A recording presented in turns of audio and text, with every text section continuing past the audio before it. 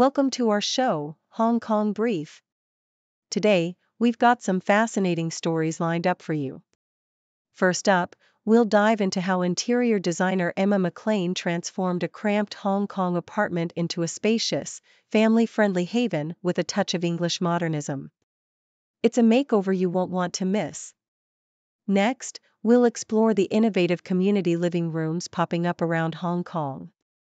These spaces are providing much-needed relief and social interaction for residents of subdivided flats, and we'll look at how they might be expanded in the future. Finally, we'll shift gears to the world of sports, where Hong Kong cyclist Ceci Lee is gearing up for the challenge of her life at the Olympic velodrome. With her coach urging her to take an offensive approach, it promises to be an exciting event. Please stay tuned for the detailed stories. South China Morning Post, Hugo Busbridge and Michelle Ng's Clearwater Bay apartment in Hong Kong has been transformed into a serene, English-inspired haven by interior designer Emma Maclean and her associate Tasneem Tayyebkan. The British couple, who have been living in Hong Kong for over a decade, aim to create a family-oriented space that combines practicality with elegance. Maclean's design concept draws from the tranquil aesthetics of an English country house, featuring soft tones, grainy timber, and floral wall coverings. The apartment's layout was completely reconfigured to maximize space, with innovative solutions like interlocking storage systems and bookshelves that double as doors. The kitchen dining area serves as the heart of the home, fostering family bonding activities. The main bedroom exudes tranquility, with a hydraulic bed for storage and versatile wooden cubes. Their daughter's room is designed to evolve with her, featuring mostly loose furniture. Maclean's meticulous attention to detail and understanding of the family's needs have resulted in a home that balances form and function beautifully. South China Morning Post, the introduction of community living rooms in Hong Kong aims to improve the quality of life for tenants of subdivided flats. Ng Yuk Feng, who lives in a 100-square-foot flat with her family, has experienced significant positive changes since the opening of a 3,000-square-foot community living room run by NGO Caritas Hong Kong. This space offers amenities like a communal kitchen, laundry area, and air-conditioned sitting areas, all free of charge. Ng has formed friendships and her son's social skills have improved through interactions with other children. The government has allocated 100 million Hong Kong dollars to support similar projects, providing spaces for tenants to cook, relax, and socialize. The first government-led community living room in Sham Shui Po quickly became popular, especially for its kitchen and shower facilities.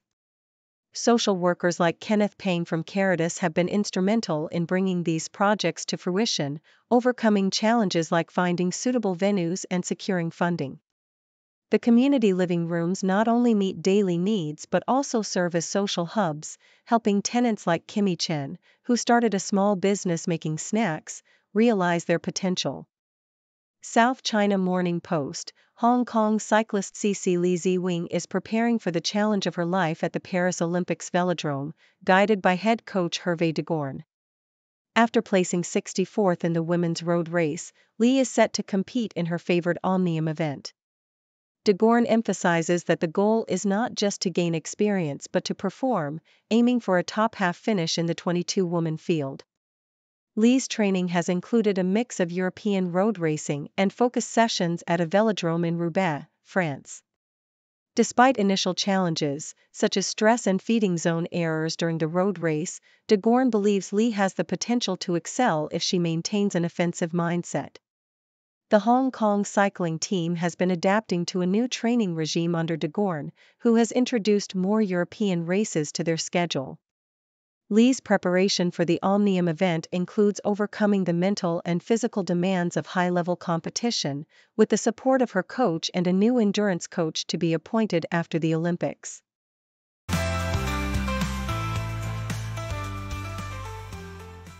South China Morning Post, Singapore-based jewelry designer Lauren Khoo has spent the last decade revolutionizing the jewelry industry with her unique blend of elegance and playfulness.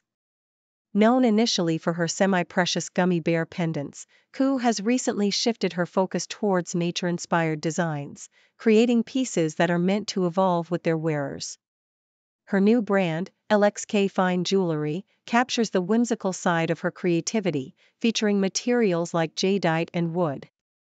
Meanwhile, her Lawrence line showcases her dedication to fine jewelry with intricate craftsmanship. Koo's designs are distinguished by their attention to detail and movement, ensuring that each piece is not just an accessory but a work of art. Her floral and fruit-inspired collections, such as artichoke studs and spiky GAC studs covered in champagne diamonds, emphasize her commitment to creating jewelry with personality. Koo's dedication to customization and her close relationship with her craftsmen in Hong Kong highlight her belief in maintaining a personal connection with her clients, ensuring that each piece is both meaningful and unique. South China Morning Post, the mental health struggles of Gen Z, particularly related to eating disorders, are highlighted through the personal stories of Hong Kong women like Natalie Chung and Minnie Wong. Chung, who began dieting obsessively in high school to emulate Instagram models, realized she had anorexia nervosa despite never being formally diagnosed. Wong, who alternated between regular and crash diets, developed binge eating habits and faced significant mental and physical health challenges. Experts like Dr. Paul Kong and Dr. Gabrielle Tusher emphasize that eating disorders are complex and often tied to deeper psychological issues, such as low self-worth and trauma.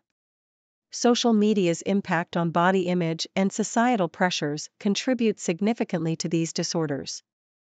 Despite the stigma and lack of specialized treatment in Hong Kong, both women have found ways to manage their conditions.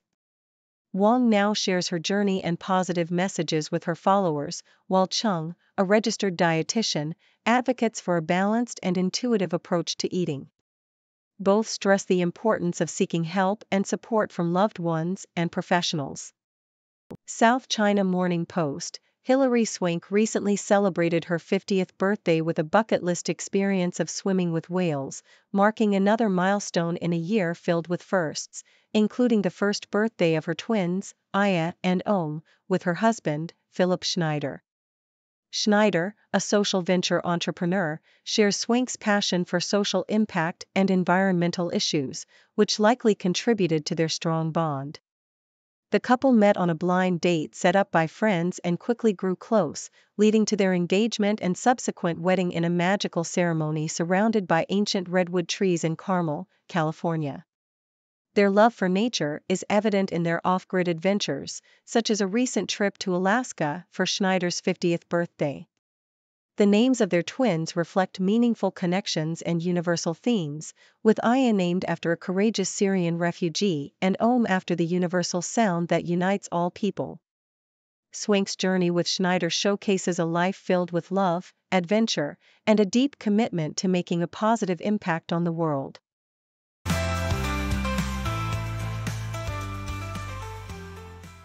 CBC, Vancouver police have reported that scammers have swindled nearly $6 million from the city's Chinese-Canadian community since the start of the year.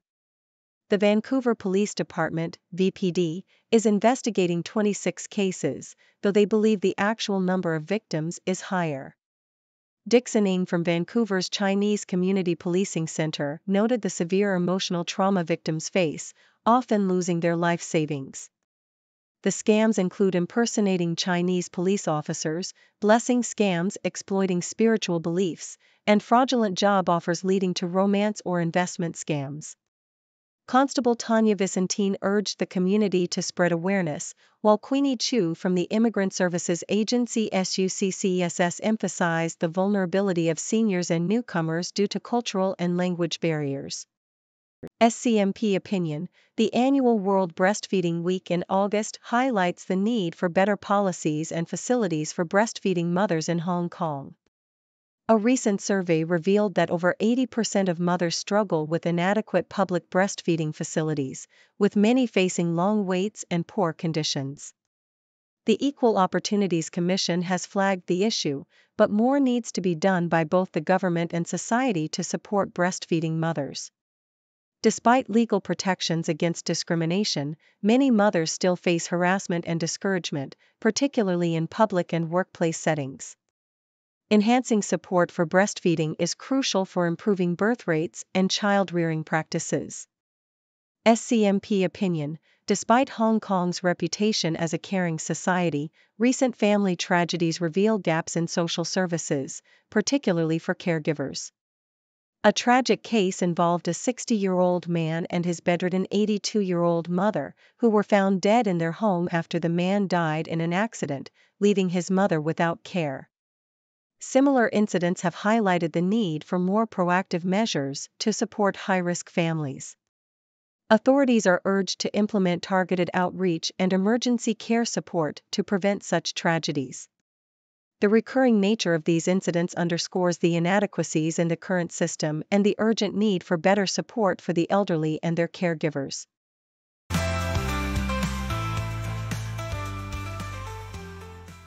South China Morning Post. When Hannah Neilman, the influencer behind Ballerina Farm, completed her interview with the Times of London, she believed it had gone well. However, the published article shocked her and her followers by portraying her as oppressed and her husband as the culprit. This sparked an online debate about her happiness and marital dynamics. Born in Utah to flower shop owners, Hannah was the eighth of 9 children and fell in love with ballet, eventually attending Juilliard School. Her life took a turn when she met Daniel Neilman, son of JetBlue's founder, and they married quickly. Hannah gave up her ballet career to support her growing family and their rural lifestyle in Utah, where they run Ballerina Farm, a business selling various products from cookware to farm produce. Despite the controversy, the couple continues sharing their life with millions of followers on social media. South China Morning Post. Disney CEO Bob Iger and his multifaceted wife, Willow Bay, are eyeing a $50 million stake in the Los Angeles women's football team, Angel City FC, which would make it the most valuable women's sports club globally. Willow Bay, a former Estee Lauder model, is also an accomplished TV journalist, editor, author, and dean at USC Annenberg School for Communication and Journalism. Married to Iger since 1995, the couple has 2 children together and Iger has 2 daughters from his first marriage. Bay played a significant role in dissuading Iger from running for president, urging him to return to Disney instead. Their potential acquisition of Angel City FC aligns with their history of high-profile investments and involvement in various industries. South China Morning Post. The Mission, 1986, directed by Roland Joff and starring Robert De Niro and Jeremy Irons, is a film about 18th-century missionaries in South America amidst colonial suppression. It won the Palme d'Or at Cannes and is hailed as one of the greatest films about religion. Matthew Gregory, founder of Faust International Youth Theatre, recalls the profound impact it had on him when he saw it at age 13. The film's grandeur and Ennio Morricone's music left a lasting impression, inspiring Gregory's passion for theater and travel. His encounter with the film led him to visit the Iguaçu Falls in Brazil years later, a location featured in the movie, solidifying its influence on his life and career.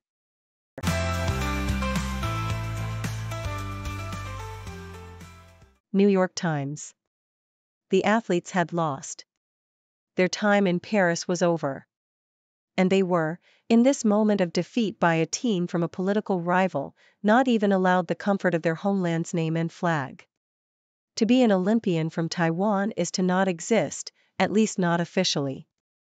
To placate China, the island competes at the Games under the awkward designation of Chinese Taipei. The intrusion of politics into sports forces the island's athletes to engage in the kind of rhetorical gymnastics that might trip up a champion tumbler, and which bring a particular sting when you are a table tennis player who has just been beaten by Team China. "I'm only fighting for myself, through my own hard work," said Taiwan's Chen Suyu, substituting self for state on the Olympic stage. Her teammate Chien Tung Chuan sidestepped the political discussion entirely, refraining from comment on Taiwan's status at the Olympics. "I cannot answer that question," she said. May I go? There is no arena more international than the Olympics. The United Nations General Assembly, that other grand global endeavor, excludes the territories, the itty-bitty islands and the not-quite nations that get to go to the Games. Puerto Rico, Palestine, Chinese Taipei, they all marched in the Olympic Parade of Nations, as did a refugee team whose 37 members were forcibly displaced from some of the very countries that competed alongside them in Paris. But to accommodate such a diversity, North Korea and South Korea, Israel and Palestine, Armenia and Azerbaijan, China and Taiwan, the Olympic masterminds mandate that athletes should refrain from taking political stands. They imbue in a single sporting moment, the flight of a woman propelled by a springy pole or the revolution of a wheel in a velodrome, an inspirational expression of international unity.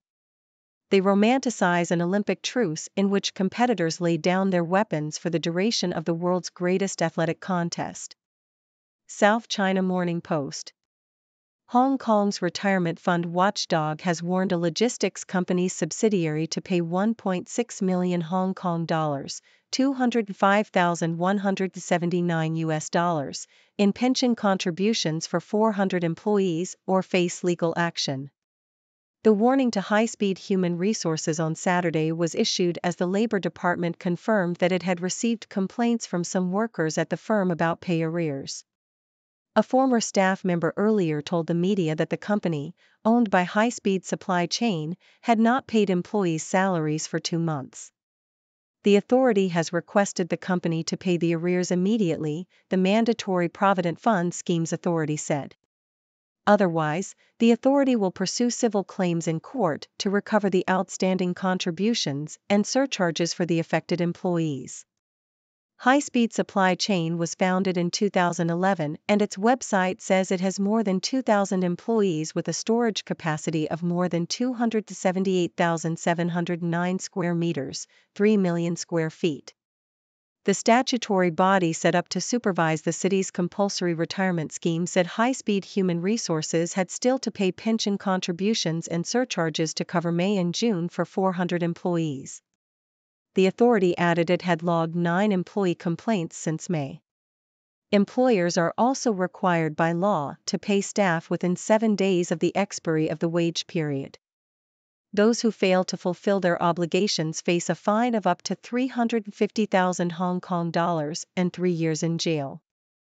We are actively following up on the incident and have reminded employers to comply with the employment ordinance and pay wages to their employees, a Labor Department spokeswoman said. She added staff who experienced payment delays should file complaints with the department and the government would offer help and inspect their workplaces. South China Morning Post. A Hong Kong bus driver has been arrested over dangerous driving after his vehicle allegedly struck and killed a pedestrian in the Northern New Territories. Police said on Saturday a double-decker city bus vehicle hit a 41-year-old woman at 7:57 p.m. at Tin Kwai Road in Tin Shui Wai.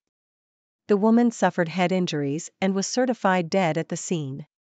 The bus was operating Route 967X and heading to Tin Shui Wai from Causeway Bay. City Bus said the driver set off at a normal speed when the traffic signal turned green and the pedestrian attempted to cross the road in front of the vehicle. Our staff took immediate action to stop the bus in what was a very challenging situation, the spokesman said. The company expressed its condolences to the family of the deceased and said it would work closely with police in their investigation.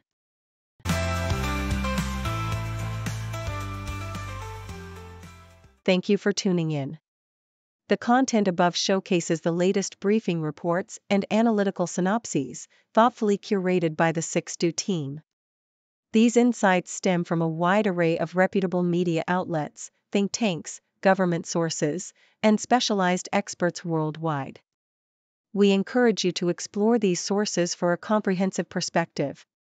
Keep in mind that while the content may not always align with the official standpoint of 6Do Brief, it's not meant to be taken as absolute directives for decision-making.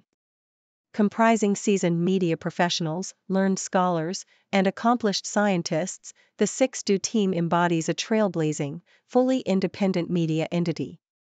To customize 6Do Brief to meet your professional needs, you have the option to subscribe to a diverse array of briefings on our website, 6dobrief.com. Regardless of your location, you can conveniently receive 6Do Brief via email. Lights dim, voices loud, headlines flashing wild. We're in a frame and now, stories told, it's time to vow. Eyes glued, truth pursued, understanding woven through. Heartbeats race breaking through, knowledge spreads the new view. Breaking the news, breaking the day, truth and insight our way. Every story, every play, live and clear we convey. Shadows lift, facts unfold, moments chasing, stories told. Heroes, villains, tales of old. In this hour, truth is gold. Depths revealed, voices bright, news in focus, black and white. Every angle sheds some light, morning, evening, through the night. Breaking the news, breaking the day, truth and insight our way. Every story, every play, and clear we convey.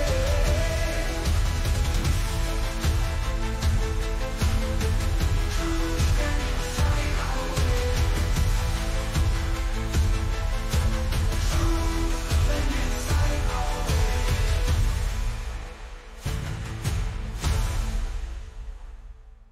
Breaking the news, breaking the day, truth and insight our way.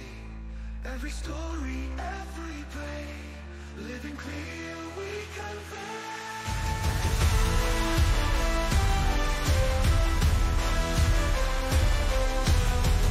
Every story, every play,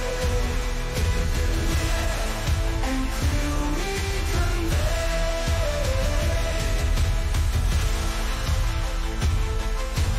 Truth and insight our way. Truth and insight our way.